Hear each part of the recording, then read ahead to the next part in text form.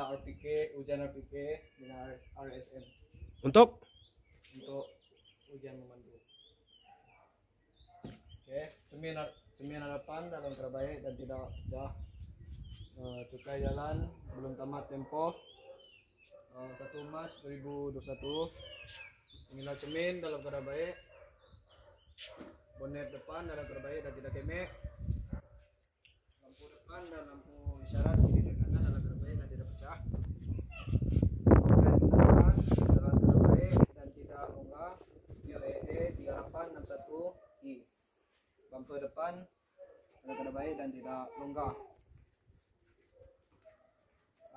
Tayar depan sebelah kiri, tekanan angin mencukupi. Bunga tayar dalam keadaan baik. Fizikal dalam keadaan baik. Lampu isyarat sisi kanan dalam keadaan baik dan tidak pecah. Cermin sisi sebelah kanan dalam keadaan baik dan tidak pecah. Pintu depan sebelah kanan, pintu tidak kemek dan cermin tidak pecah.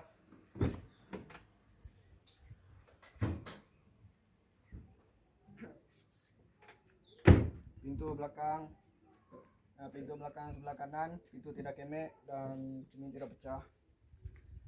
Daya belakang sebelah kanan, tekanan angin mencukupi. Bunga tayar dalam keadaan baik. Fizikal dalam keadaan baik.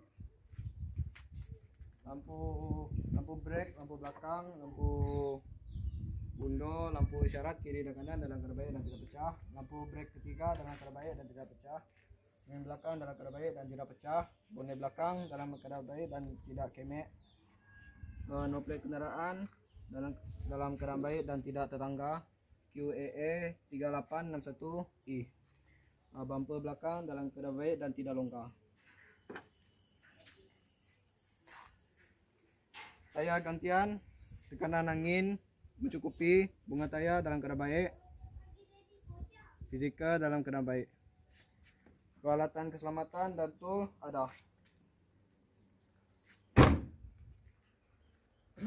Tayar belakang sebelah kiri, tekanan angin mencukupi.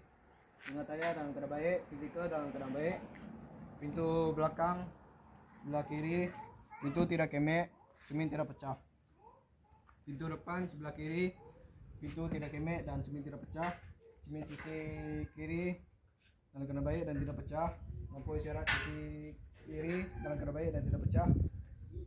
Tayar depan sebelah kiri, tekanan angin mencukupi. Bunga tayar dalam keadaan baik. Fizikal dalam keadaan baik.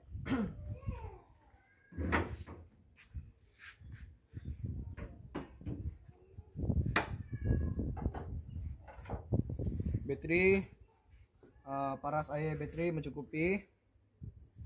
Tangki air simpanan paras mencukupi. Air radiator tidak bocor. Hos air tidak bocor. Petunjuk aras pelincir paras mencukupi. Tali sawat tidak longgar. Cecair brek paras mencukupi. Tangki air pengilap cermin dalam keadaan baik. Minyak power steering tiada.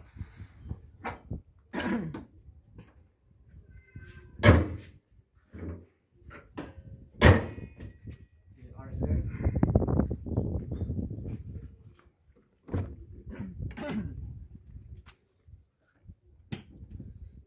Brek tangan sudah ditarik. Melaraskan tempat duduk. Menentukan tangan pada steering. Oke. Melaraskan cermin pandang belakang.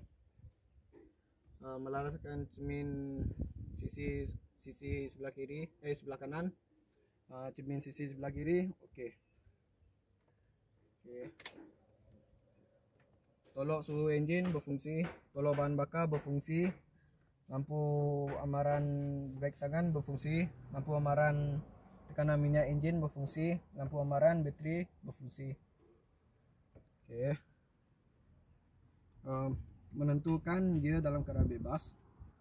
Oke, menghidupkan enjin dengan menekan brake dan cekam. Lampu isyarat kiri berfungsi, lampu isyarat kanan berfungsi, lampu hadapan berfungsi, pemancut air dan pengilap cermin berfungsi, lampu hazard berfungsi, RPM berfungsi,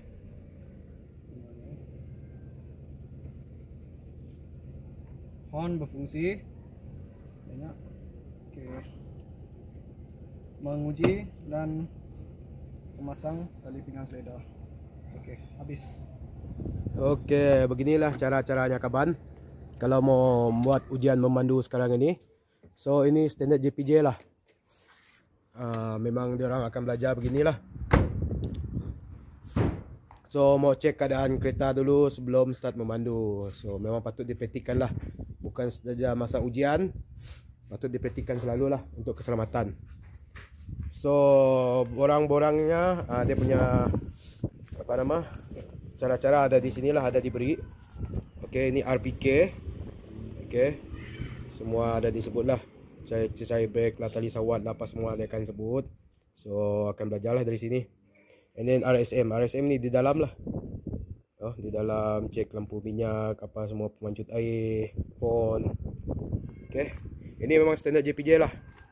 Kalau kami di Sarawak sini, saya rasa di seluruh Malaysia pun macam ni lah. Terima kasih kerana menonton. Harap ini dapat menjadikan info kepada mereka yang baru nak belajar memandu. Kepada pelakon, terima kasih ya sebab membantu. Bye bye.